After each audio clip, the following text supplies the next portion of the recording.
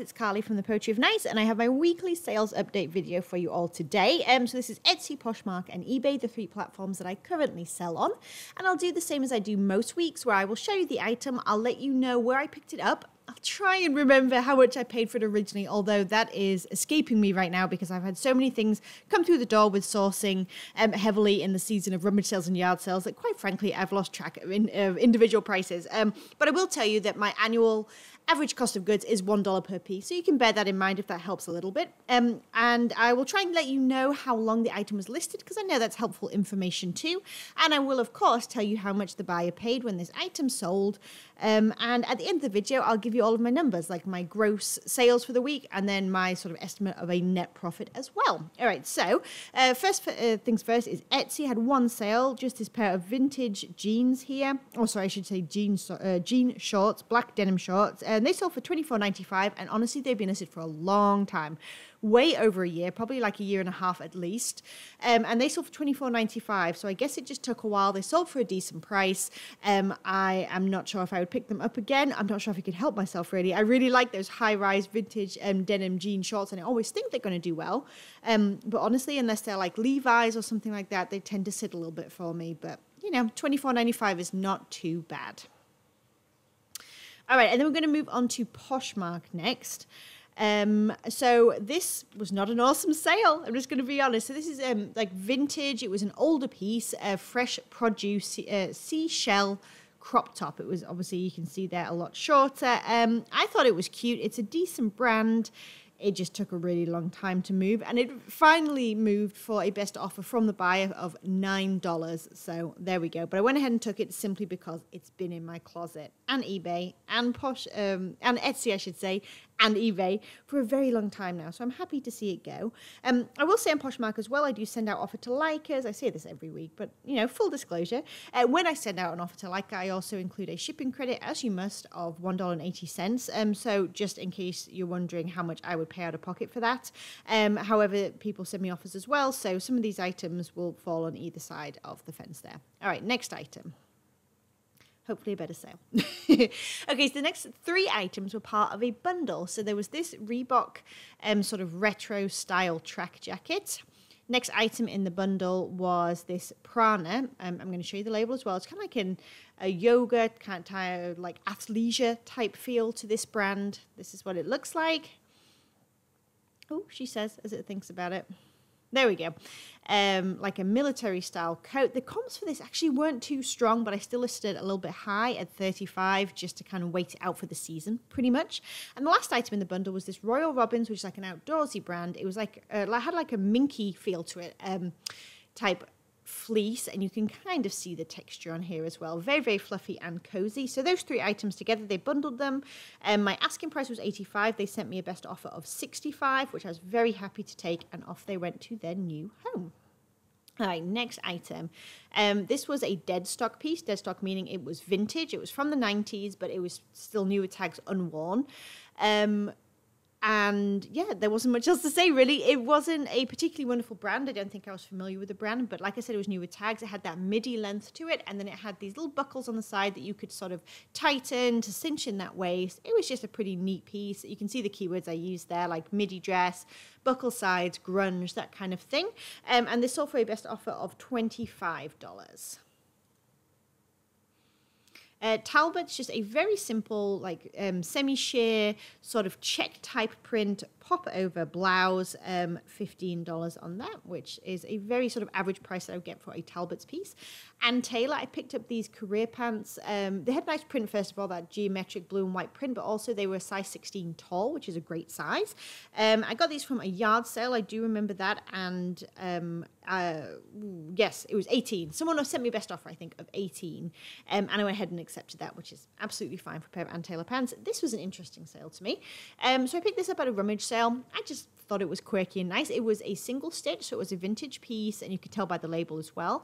No brand that I would ever know, but I just really liked the sort of graphics on it, if you will. Here is a close-up of them as well. Now, I did struggle for keywords on this piece, and you can see some distressing and whatnot, but that has barely ever stopped me when it comes to a cool vintage piece. I did style it with the cuffs rolled there in that initial photo just to kind of, you know, give it a little bit more shape and all that. But in the end, I went with vintage, doll, mother, and children distress graphic tee because honestly, I struggled a little bit. But I listed it for $25, and within half an hour of listing it, somebody sent me an offer for $20, and I was happy to take it. Okay, this was from a little thrift store that I'd never been to before. It was a church thrift store, and I had to really dig to find stuff. I walked away with about 3 pieces after being in there for half an hour, and this was one of them. And so I did not have a lot of money in this, but it was a vintage faux mink fur coat. And I wasn't sure at first because it didn't have the fabric content on it, but when I researched the brand, and let me see if I can find, I think it was Olympia or something. There you go, Olympia. The brand is very well known for its faux furs, especially its faux minks, and they sort of average that 80s time frame. So I went ahead and listed it, and I did disclose down here as well that the fabric content is missing, just so that people would know basically. But I had listed it at 60, and someone sent me a best offer of 40.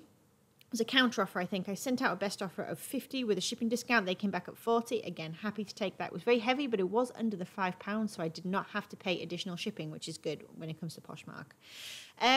So I showed this in my last haul video, and I said that I was probably going to be sneaky and put the word Arizona in because it had that kind of like desert house golf thing happening.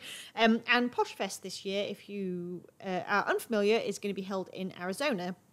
And it sold in half a day. So I'm not sure if that was down to the keyword choice that I had, or if it was just that someone happened to like the piece. But I'm glad that it moved so quickly. And it moved for $20 as well. This was Grayson Threads, I think, which was just like sold at Target originally, but it was a neat graphic tee. And so I did go ahead and list it a little bit high just to see what I could get for it. So a nice fast sale. And I picked this up last weekend, I think, at a yard sale. This piece definitely sold out of season. It was Talbots again. It was size 1X, great size for Talbots. I do like Talbots plus size. And obviously it was like a novelty print with the penguins on it, and it was a lamb's wool blend as well. So it had plenty going for it. And this sold on an offer for $24. This was in the lot that I got from the lady I bought a bunch of clothes from for $50. So I'm still just steadily selling those as I go. This was Dolce Vita, which I think is a decent brand, but this was the For Target collaboration, which I did put in bold letters, and I also made sure that I mentioned it somewhere else down there as well, and you could see in my photos too. But they were a really nice style with this kind of caged toe situation happening, and they were a great size as well. They were size 11, and so I settled on an offer of 15, which was, I'm very happy with that. I think I had less than 50 cents in that when it came to everything I bought from that lady. So just nice, steady sales as I go.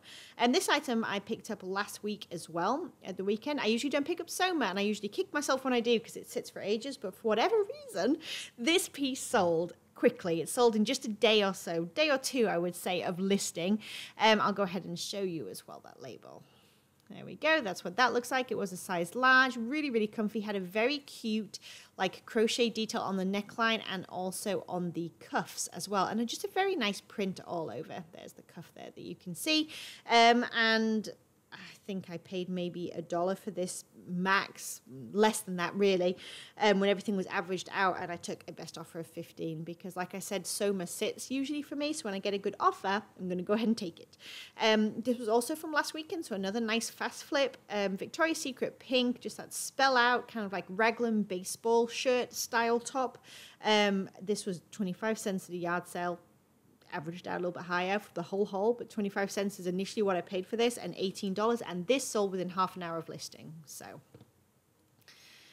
I've had this dress for quite a while. It had quite a lot of activity when I first listed it, and then it just kind of died down a little bit, and the comps looked quite promising, so I listed it around $40. It was 100% silk, and it was a good size 12. It was J. Crew, and this was the official name of it, the blouse and dress in polka dot, and I got that from the style number that you can see. Like, there's a tag in here with all your fabric content and things, and usually there's a style number there for like J. Crew, Madewell, all that kind of stuff, and you can pull up the actual name of the items and get your comps really clearly doing that as well.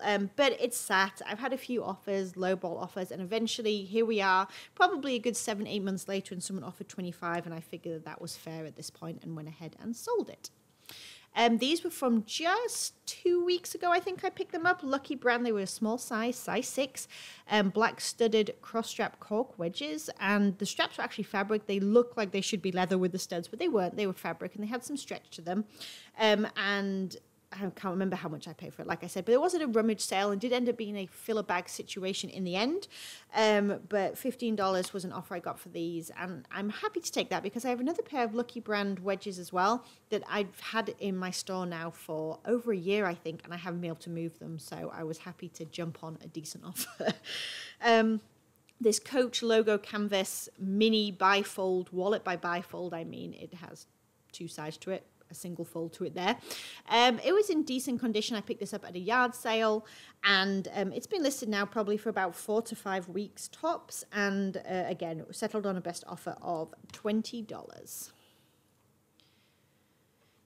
Oh, these glasses I've had for a long time. They've been on Etsy, and I really thought that they would sell on Etsy. Now, I do think they were a youth size. This person's already received them, has left a 5-star review or whatever you want to call it, and I did put in all of the approximate measurements because I had a feeling they were a youth size. They were just a smaller set frame, but they were a 90s Disney frame. They had like a floral confetti look to them almost. They were really cool, super 80s 90s vibe. I thought I was going to sell these on Etsy pretty high, I'll be honest. I usually sell eyeglasses on Etsy for like $34.95 or so. I thought these were going to go for more than that, and they didn't. They have just sat, and so eventually someone offered me $15 on Poshmark, and I took it. It's literally been 2 years since I've had these, so hopefully they absolutely love them. Swimsuits for all. This is a pretty good swimsuit brand, especially in those plus sizes. This was a size 20, also from the lot that I bought from the lady for $50. Really nice ruching, very flattering suit. And this was a best offer of $25, which again, very happy to take. And the final Poshmark sale of the week are these Miss Me Wing Bling button flap denim shorts. Okay, so you definitely want to put the button flap pocket in your listing title and description as well, because that's something that people do look for. And pretty much the word bling, if it has bling, like embellishment and rhinestones, anything like that, go ahead and include that as well.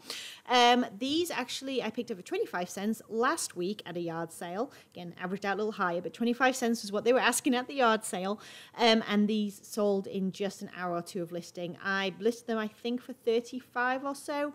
And either I sent an offer, I can't remember, or someone sent me an offer, but for 30, and super happy to take that in just like an hour of being listed. And on they went. All right, let's move on to eBay real quick before we do the numbers. All right, so Lucky brand, this was from last week as well. Very simple piece, but had all that kind of open crochet detail down the arms and across the neckline, size medium. I listed it for $18.99. I actually took a best offer of $15, but again, that was only listed for maybe like 2 days, so nice, quick turnaround time. This item, what did I take? I think I took 19 for this. Oh, I must be missing it. I'm missing an item, and I'm going to tell you what it was because it's not here right now. It was a plush animal, and it was a Fisher-Price Puffalump. It's in my haul videos, and he was, you can even go to my store if you really want to see what it looks like, or you can just go on and put vintage Fisher-Price Puffalump elephant, and you'll see exactly what he looks like. And he sold for $40. So I'm going to tell you that now in case you want to check it out. I'm sorry the image isn't here. I don't know how that kind of slipped through the cracks, but you can just Google those terms there and he will pop up. And yes, $40. He was pre-owned. He had his sunglasses, but he was out of the box. It's a pretty good turnaround, so I was happy with him. All right, let's carry on now. An actor or professional.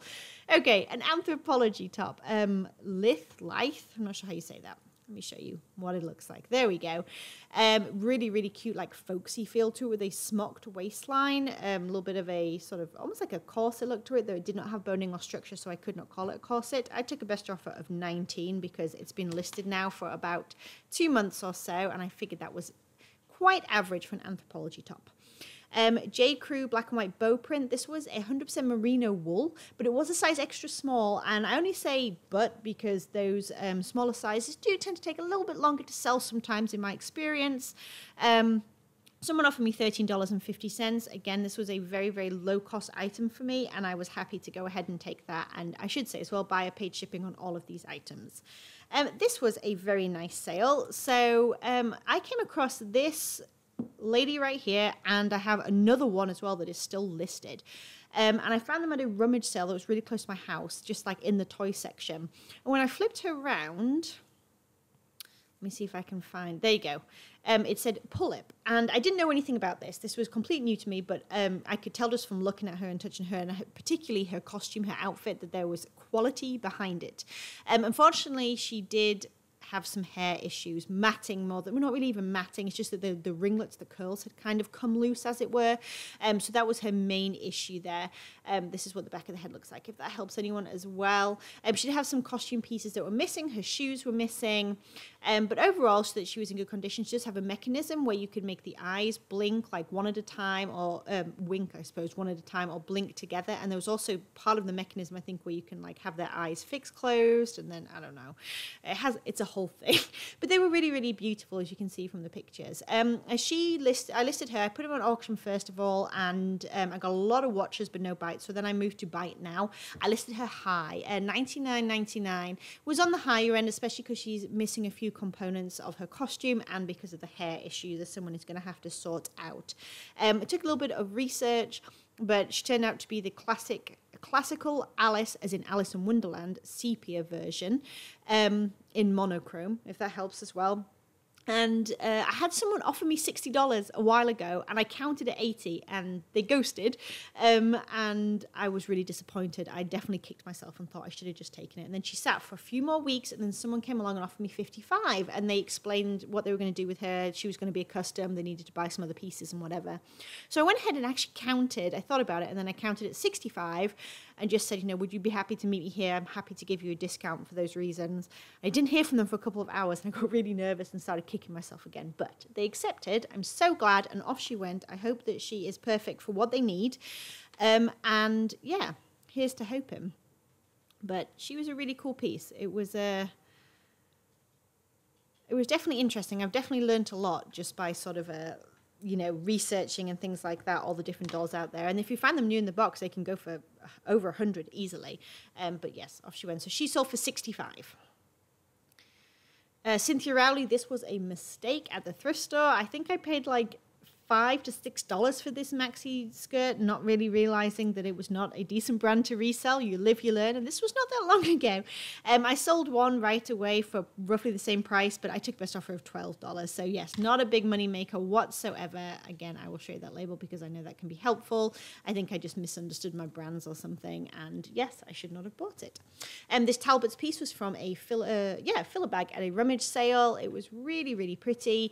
As you can see, it has the butterfly like it's not just butterflies though, there's like actually like bugs and stuff all over it, like see all the beetles and things like that. It was a really neat sweater, and then it had this button detail all the way down the back here as well.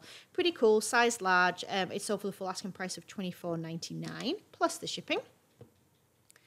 Next item is a flax maxi skirt with like an elastic waist and then this split side. This was 100% linen. Flax is definitely a Lagenlook brand. That's this word right here. You want to put that in your title and description. You can also use the word boho, things like that. It's kind of like the art teacher look is what I say. But it's sold for the price that you see here on sale of $35.99 plus shipping. I think that was from a rummage sale as well. This loft piece I only picked up because it was 100% linen. It was like a kind of peachy coral color, really pretty.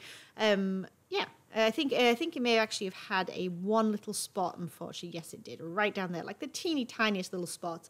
But someone still offered $15, and I was happy to take that as well. All right, we're getting there. Hang in there. Lane Bryant, I think one of my viewers bought this. And if you're watching, thank you ever so much for buying something from me. And I hope that you love it. It was a really pretty Lane Bryant top just from this last haul. And it was like a sort of tiered, layered type bell sleeve. It was really, really nice. And it was a size 14-16. So that sold nice and quickly. I took best offer of $16. And this piece was a little bit of a fail as well. So this was actually the first ever cabbie piece I found that was the newer tag that so many people talk about. Not really new anymore. It's several years old now, but I was quite excited to find that square tag as opposed to the long rectangular one. Unfortunately, this piece was just apparently not one of the good pieces. It had like a crochet type lace detail down the sleeve. Yeah, it just sat and sat. I had a list of $32.99. I kept checking my comps, and I felt like it was fairly reasonable, but just no one ever, took the bait, as it were. So someone offered me 16 and I went ahead and took it because it's literally been over a year at this point and it needs to move on. This Bowden piece, someone offered me 20 and I accepted it. It had like a tree print all over it, which was kind of cool, almost like a woodsy print. But again, this item has sat for quite a long time, so very happy to receive an offer.